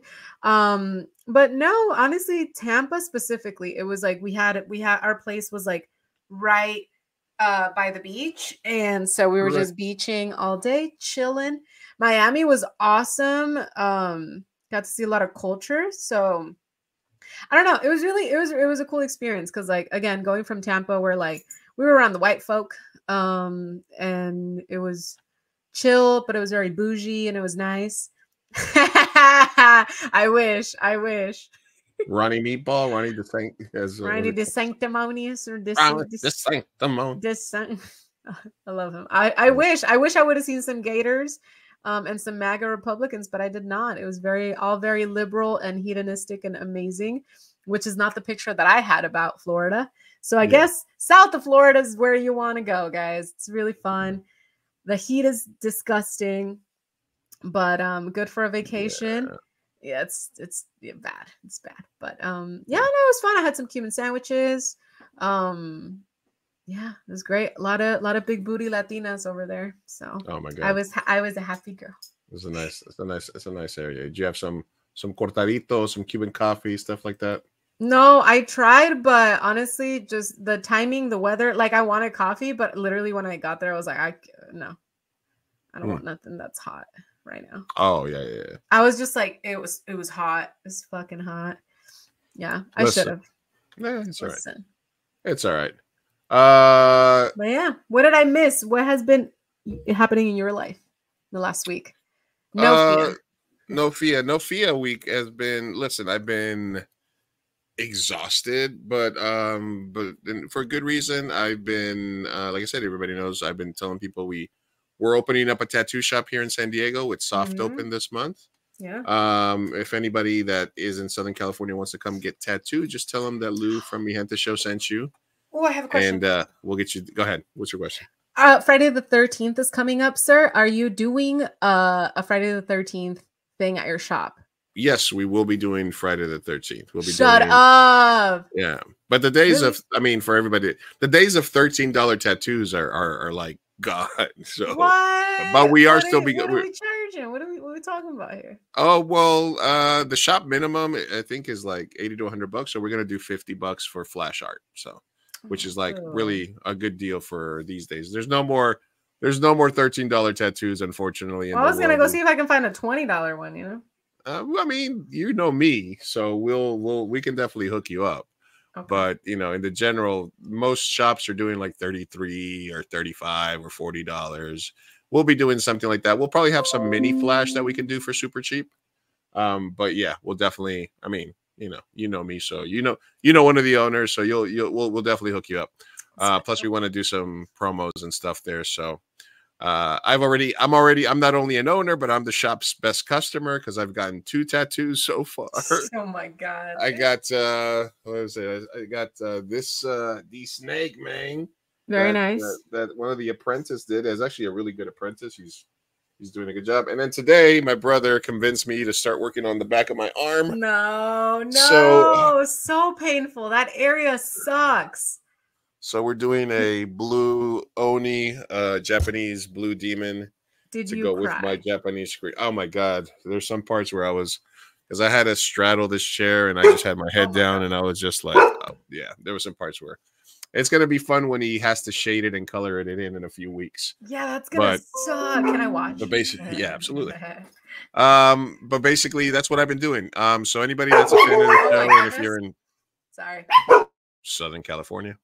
If anybody that's a fan of the show and in Southern California, make sure that you are following my tattoo shop, and they'll be a sponsor along with Sophia's restaurant, La Original Casa del Taco, of our San Diego Minute segments going forward. And we will be doing Friday the 13th promotions very soon on Friday the 13th. And also, if you follow the social medias for myself and the tattoo shop at SoCal Tattoo Main Street, all one word, at SoCal Tattoo Main Street on Instagram or Facebook, you will be entered into a raffle for our official opening day for 3 $300 tattoos we're going to be giving away. And all you have to do is like the Instagram page, like the Facebook page, share the page, and follow all the artists for additional entries. But basically, we're going to be giving away a bunch of tattoos moving forward for the show. So that's kind of what's been up with me. Hold on, I gotta go real quick. I gotta take a 30. I'll be right back. You gotta take a 30. All right, Yeah, Sophia's okay. gonna take a 30. Tell more about your personal news. Anything? Open up. All right, got it. Hey, listen, man, I'm here. I'm here. I'm private chatting. Oh, Sophia's got a family thing happening. All right. What else is going on here? We still have 4 dogs at the house. My two old school dogs, Baxter and Shy Girl, are getting old. They are getting really old. So I love them and I'm taking care of them in their old age. We have Baxter and Shy Girl. And then I have 2 other dogs, younger dogs, the German Shepherd Oso, aka Ozymandias, aka Osito Panda, aka Oso Peludo, who's my German Shepherd. He's about 2.5 years old. And I got tricked into having a 4th dog, a Belgian Malinois, which are nicknamed Maligators for good fucking reason. Do not get a Belgian Malinois unless you got a ton of time, a big ass yard with a high ass fence, and are going to have patience and don't mind that several things that they find on the floor will be eaten up and destroyed. He's already eaten and destroyed 4 pairs of shoes and sandals, and several other random things that he's found around the couch, around the house. Today they found a box of bags and destroyed it, as well as other things. They found an all softball glove that I had, and they destroyed that. And basically, I've had to just sort of rearrange my entire house so that I keep stuff away, so that they don't destroy it while I'm away. How were you talking about your dogs? Yeah, I was just talking about the dogs. And oh, that's such an easy riff right there, because yeah, these bitches are driving me crazy, honey. Oh my god, you know. She just made my niece cry. What? It's because when they were barking, it's because someone came in. I thought it was my brother or somebody, and I was like, just let them out, let them out. But it was my sister with my little baby niece. And she was like, oh, where's the dog barking? That was cute. Anyway. But I'm back. That's personal news. That's what's happening. Make sure you guys are checking out, if you're in Southern California, La Original Casa del Taco for Sophia for her family's best food, and at SoCal Tattoo Main Street, 3660 Main Street for all your tattoo needs. We're gonna get it done. We're gonna get Sophia tatted up here pretty soon. I gotta film this with stickers. That's why. Yeah, pick something. My brother's back on the 17th, but we have really talented artists there at the shop. All right. I think I want him to do my cookie tattoo. So think about it. Yeah, absolutely. We'll do it. All right, let's play a quick game of F, Marry, Kill, BFF. Okay. All right. You're going to have to F one, marry one, kill one, and one of them has to become your BFF. All right. Okay. All right. Here we go. We got Selena Gomez, worth 80 million. Ariana Grande, worth 240 million. Miley Cyrus, 160 million. Or Demi Lovato, 40 million. I'm marrying Miley. You're marrying Miley. I'm obsessed with her. Yes, I love her. And I think we would be very compatible. Okay. I currently hate Ariana, so I'm killing her. Killing Ariana Grande. Yeah. Also, like, no sexual attraction there. She's tiny, petite, no curves. Come on. What's left? Fucking and BFF? Yeah. I'll probably be BFF with Selena, and I'm fucking Demi because she's probably better in bed. Interesting. Marrying Miley, fucking Demi, BFF with Selena, killing Ari. Ari, you don't get to cause a divorce and stay good with me, girl. Listen. Not a girl's girl.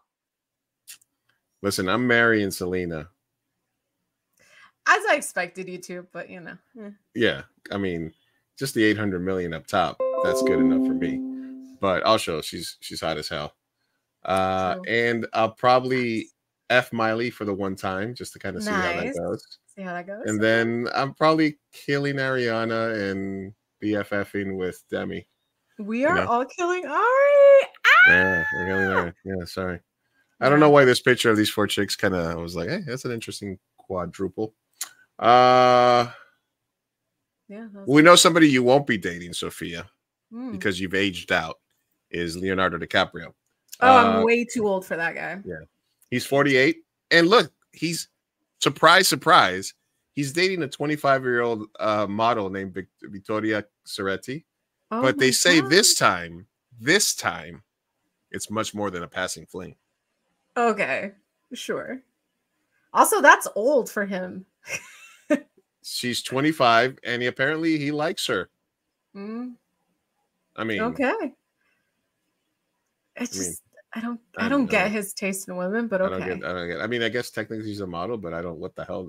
That face is a little. She's I don't a know. pretty girl. She's a pretty girl. Yeah, He's an I old don't know. man now. I don't Do you know. think he'll ever get married and settle down with I somebody wouldn't over go. 30? I wouldn't say pretty.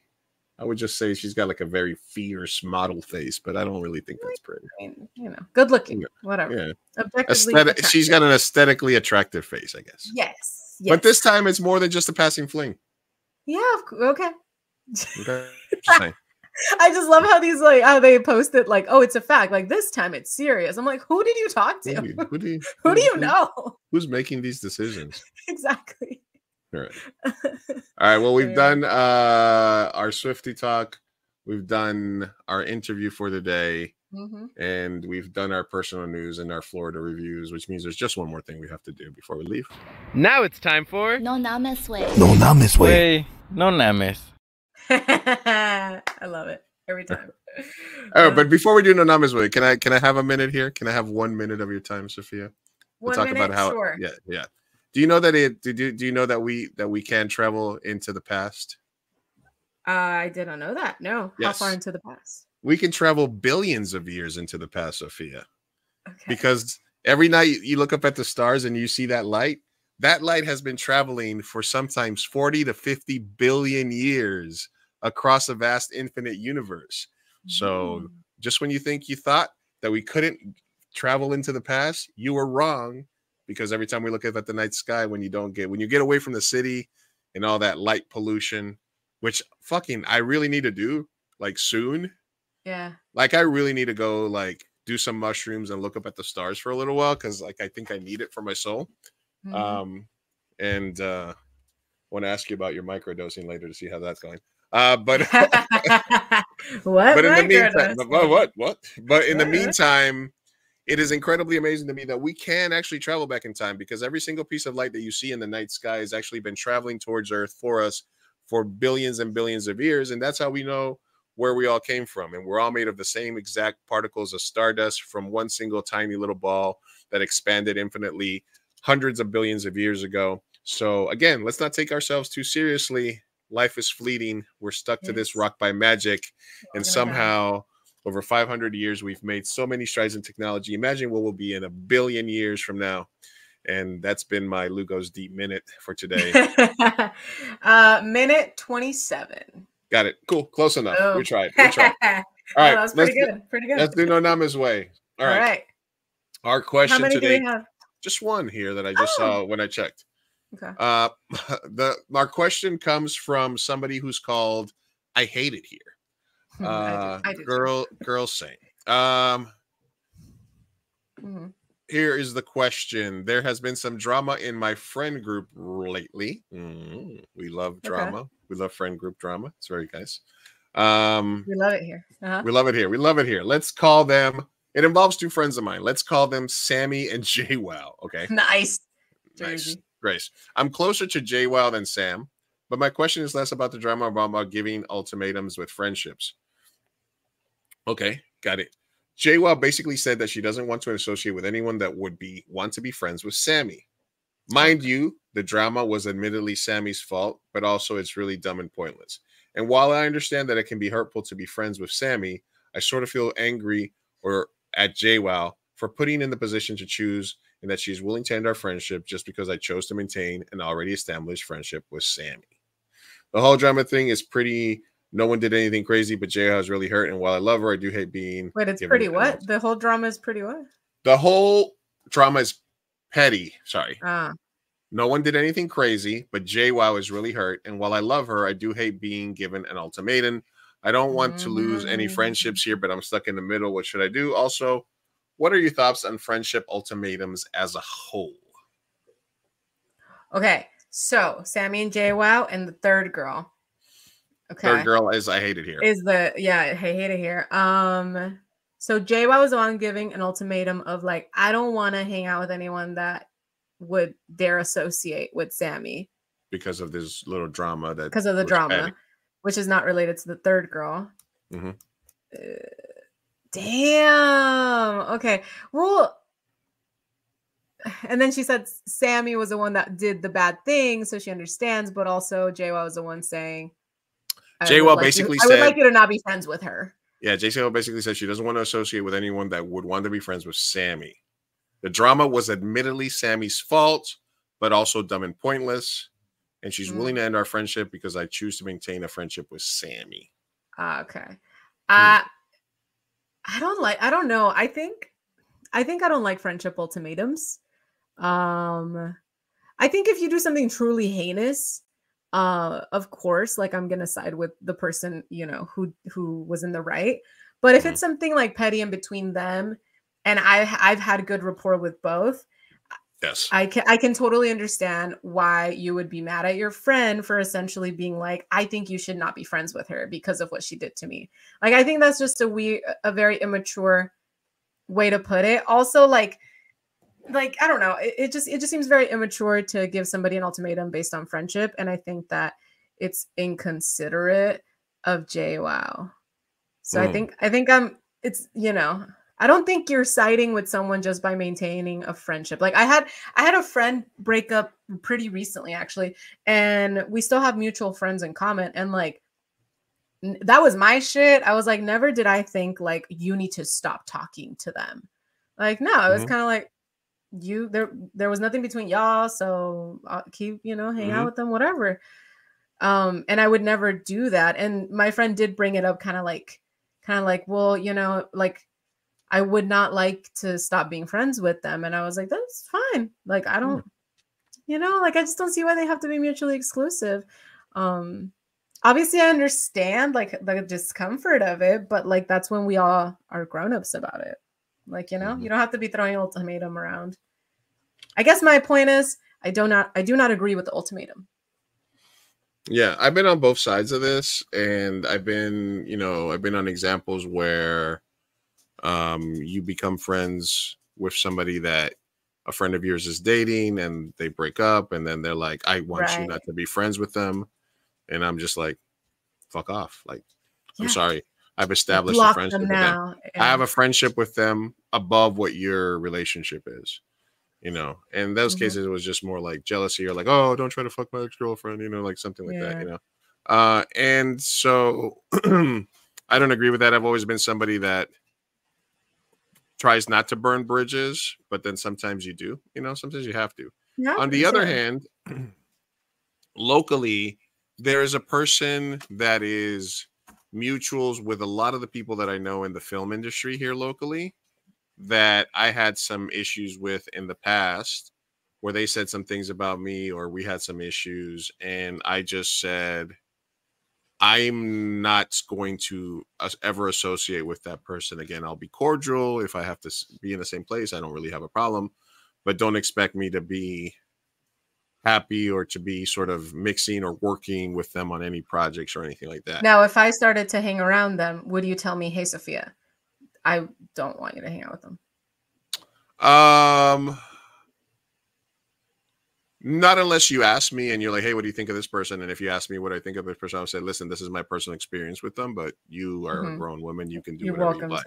Yeah. So you wouldn't be like, stop it. Like, it makes me uncomfy.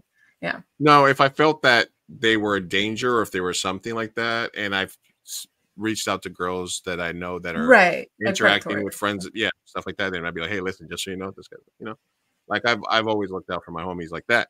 But I wouldn't be like, it's just somebody that I had a personal beef and misunderstanding, not misunderstanding, but a personal gripe and beef with. And it was me and some other people that both this person was sort of attacking. They were in their project. They were attacking my relationship. They were trying to do a lot of shit. They were talking a lot of shit. And my other friend was like, yeah, you know, he's cool. We're good. We're good. And I'm like, okay, that's your decision. But me, I'm going to go ahead and maintain the beef, you know? Right. I'm going to keep this pettiness. So I've been on both sides. But I've never made an ultimatum to another friend that says, hey, if you still hang out with this person, then you know, I think that's unwise. That's short-sighted. That's petty. And I believe, and so I'm against friend ultimatums. You know, Yeah. everybody has, you know, yes, there's friend circles, but within those friend circles, there's individual relationships, yeah, individual threads and Mhm. levels. There's levels to this shit. Mhm. So I definitely agree that I definitely don't agree with your friend telling you, you know, choose, or, and especially if it was like, listen, there could be some situations where like somebody did something serious or illegal or something like this, or was putting somebody in danger, where you might have to say, hey, are you okay with that? Because if you're okay with it, I'm not okay with you. But if what you're saying is it's just a petty friendship dispute, or something did, and it's, Yeah. you know, is it going to matter a year from now? Is it going to matter 3 months from now? Is it going to matter 2 minutes from now? If it doesn't, then I think they're overreacting. Yeah. And you just let them know that, and then you say, listen, I want to keep you as a friend, but you have no right to tell me who I get to be friends with. Mm-hmm. Yeah, which, to be fair, even though she is calling the situation petty, and I believe it is, I'm sure, but hey, Robles. Hey, Cyro, thanks for stopping Again, by. at the end of the show, what's up? I was gonna say, like, I believe that it is petty, I'm sure, but for JWoww, what if it's like actually really like serious, like you said, like it's like it calls Sammy's character into question, and therefore anybody who associates with her is like a terrible person. So in that case, you kind of just have to put up with the fact that you think it's petty. You feel fine maintaining. Sorry, is it very loud? Okay, cool. Well, whatever. I was just gonna say you feel fine maintaining that friendship, in which case you have to just stand by that because that's how you feel. But you also have to allow JWoww to feel how she's gonna feel, which means that a friendship breakup might be in play, and it sucks to be in the middle. But you know, that's what you're siding with. The ultimatum is happening. So, honey, hey. I'm gonna mute myself. Hold on. I completely understand. So I hate it here. Good luck with that. If you let us know how it turns out. But, you know, are you going to stand your ground, or are you going to change your mind? Are you going to try to see it their way and maybe decide that your one friendship is more important than, is your friendship with the first person more important than is your friendship with JWoww more important than your friendship with Sammy? Are they about the same? You know, there's levels to this. So you gotta, is the juice worth the squeeze? Is giving up on the one person worth keeping a relationship with the first person going? Or which one do you value more? Hey, Mom. Which one do you value more?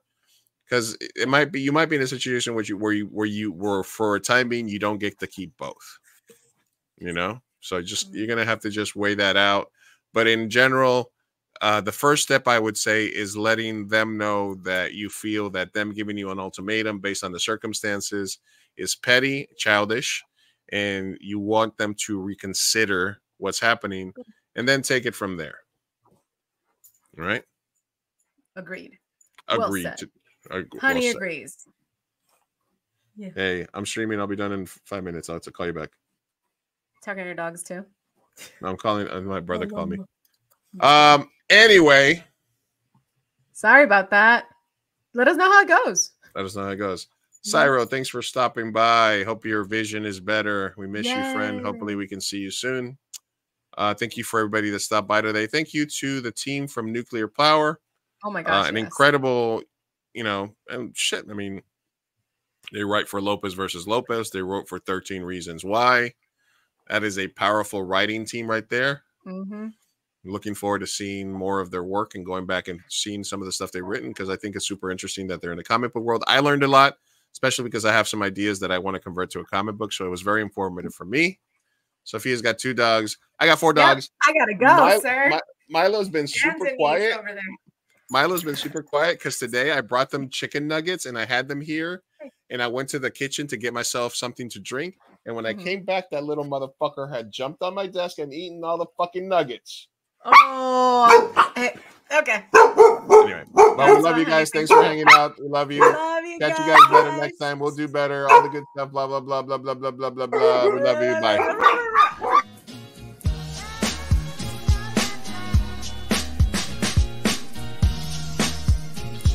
Vamos, papá, hay que irnos. Me estoy aguantando desde que pusieron el domo. Puedes esperar. Muchas personas trabajaron en esta película y solo quieren que te aprendas sus nombres de memoria. Y yo quiero asegurarme de que ningún animal resultó lesionado durante la filmación de esta película. ¡Listo! ¡Uy, palomitas en el suelo! Oh. Espera, parece que Maggie tiene algo que decir. Es su primera palabra.